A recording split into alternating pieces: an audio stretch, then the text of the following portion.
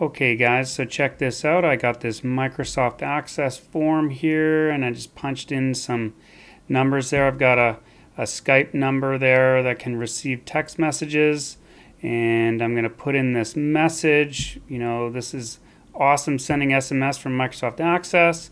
And then I'm going to hit go on that, and that is going to send a message to my Skype number. And check it out, there's the message. That is exactly what we want to see. I'm your host, Sean McKenzie. Thank you for joining me once again on my channel on data engineering. In this episode, we go back to our Microsoft Access playlist, and we're going to talk about how to send SMS or text messages from our Access database so that we can, do all kinds of things like alerting workers and, notifications and all kinds of other stuff. And actually, this is a topic that has been requested many times, so many thanks to those of you who have requested it. Let's get to it. Interested in more topics like these? Make sure to check out my Patreon. The link is in the description. Okay guys, so this is a super fun one here today. I've got this little Access SMS database that I created there, and I'm going to hit the create ribbon, and I'm just going to create a form from form design, something really simple here. I'll close the navigation pane, and I'm just going to go ahead and go to the form design ribbon there, and I'm going to grab a text box and just plunk it down onto our form. And that is exactly what we want to do. We've got one. I'm going to Control C and Control V that, so I just copied and pasted that. So now I have two unbound controls there. I mean, you can bind this to a table, or you can hook this up however you want to, but in this case I'm just going to punch some numbers onto a form, and we're going to get our messaging going. I'm setting up that SMS to phone label there, and I'm going to set up the body. I guess not body, it's going to be message, and we will go ahead and extend our text box there so that we have a little bit of room to work with. And now we've got an SMS to phone, and we've got a message box, and we can go into our properties for the text box and give it an appropriate name. We'll call it TXT phone for the destination phone, and the TXT message for the message that we want to send. And we are using Twilio today. I'm going to give some more detail toward the end of this discussion. So next we'll go to our controls again, and we'll grab a button and we'll plunk that down onto our form as well. You may have the wizard pop up, and you can just cancel that for now. And our button is going to give us the ability to have an event, which is the click event. So we'll go to the other tab there, and we'll give it an appropriate name, and then we'll go to the format tab, and we can type into the caption, and that'll change what you see on the button itself.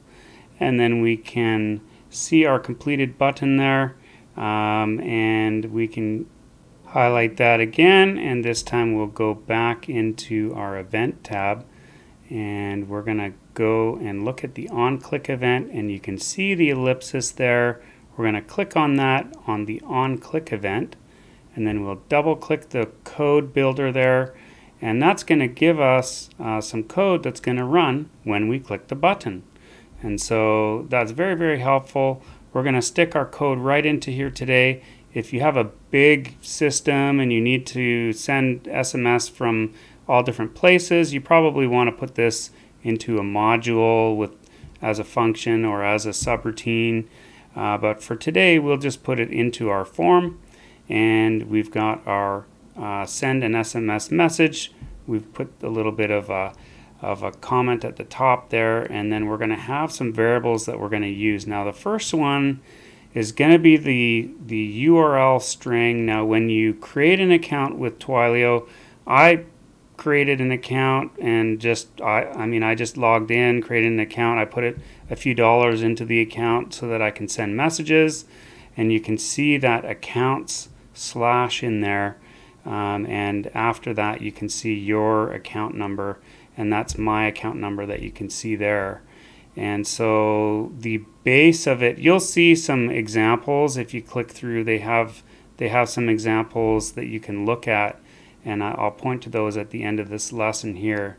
But you need to get that HTTPS string as far as the messages.json at the end there, and then you're going to need some other data. Now, when you set up your account with Twilio, you'll get to pick a number or generate a number. They just gave me this one when I said get number. So this is a phone number that I've gotten through Twilio, and that is going to be our from number, and you need to use the plus and then the area code and all that kind of stuff when you put your number into the from part of our data. Now we're going to build up a data string. You can see I'm building this data string here, and the first part is from, and then the second part we're concatenating again, and we're going to put our to, and that's going to be the txt phone, whatever we type into that txt phone text box on our form.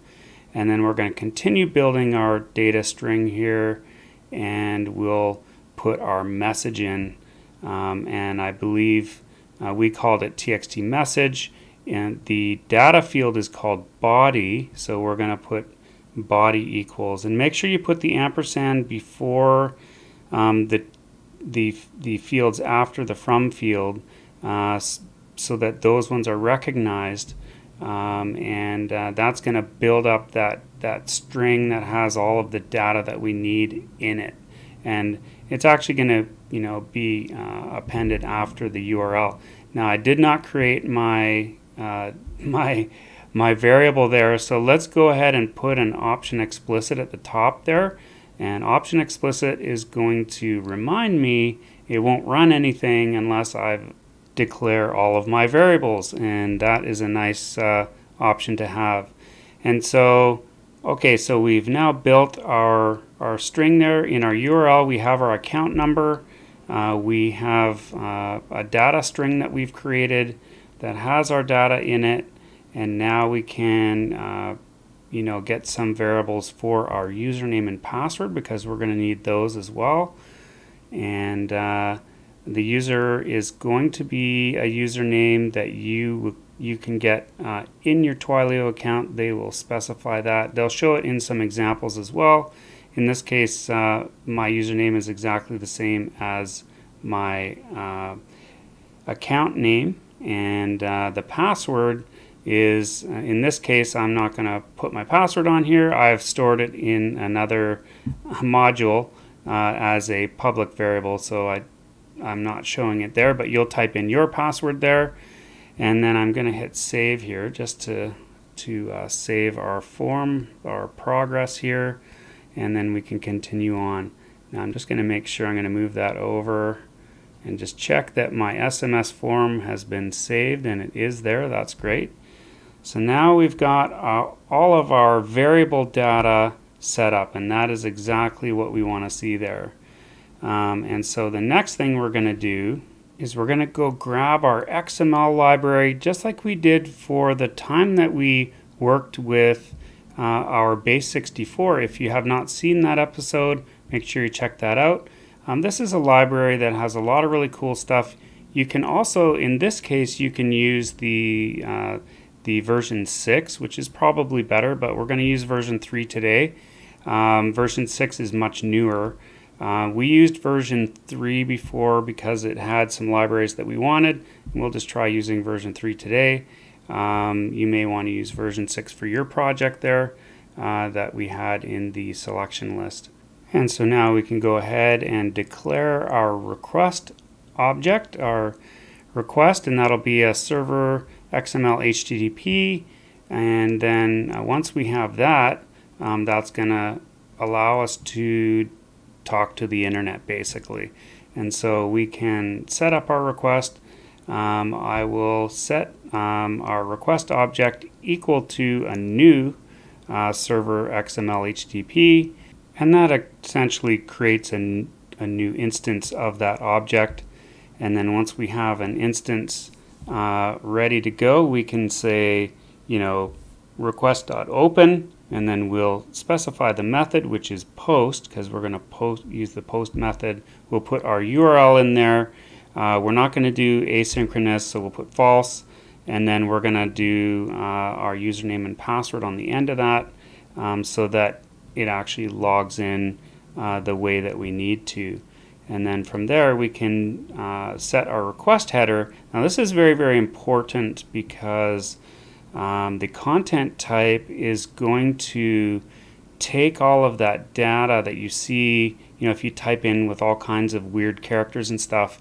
And what this request header is going to do is it's going to make that content URL encoded so that it's safe to send across the internet, and that's going to allow us to work with the Twilio interface, because that is what the Twilio interface is expecting. We can't just send the message as it is with spaces in it and everything. We need to actually send an encoded message. And so we'll say, once we've got our request header set, we'll say send the data, and then the URL encoding is all automatic, so we don't have to do anything with that at that point. And then once that's done, it just sends it, but we will grab the request response, and we'll grab the text here. Yeah, text is better. So we'll grab the response text, and we're going to just spit that out into the immediate window, and we'll be good to go. So there's our request. We're going to post using our URL, and we're going to use our username and password. We're going to use that URL encoded format, and we're going to send that data over our post request, and then we're going to spit out whatever comes back into the immediate window, and that could be an error. So in trying this out, I had lots of errors, and I spit those into the immediate window so I could see, oh, I was missing this or missing that, and those kinds of things. Once we are finished with our code, we can go to our form that we have in design view, and we can open that in form view, and we can go ahead and put in a destination number. Now I had to remember this Skype number that I have that's attached to my Skype account. So I put in, now you do have to put in the plus sign, I believe. So we got to put in the plus, and with the the country code and the area code and all that stuff. Put in the full phone number, and then the message, you can put in anything that you would have as a text message. So in this case, I'll say, "This is awesome," sending SMS from MS Access, and we'll hit send, and then we can see what happens from there. And I did indeed get this message in my Skype number there, which was great to see, and I tried this out on my phone as well, using my phone number, and so that is exactly what we wanted to see. So let's see the body. So this is the response text, so it gives you back a lot of the information that you sent into your request. You can see it has the date updated and all kinds of stuff in here. Error message is null, so it went through just fine. And there's the message ID, the JSON message ID, and all kinds of stuff. And so you can see, if you look through this message that's returned, there's all kinds of information that you can use, and you can see the phone numbers and all kinds of stuff. And you can actually go and look at this in your Twilio account as well. I believe you can look at historical messaging and all kinds of things, what happened and all that kind of stuff. Now I should mention that I am not sponsored, or I'm not an employee of Twilio. This is just a very nice way of sending SMS messages. But that is how you can send SMS messages using Microsoft Access. Are you a programmer looking for your next gig? Make sure to check out the additional links in the description.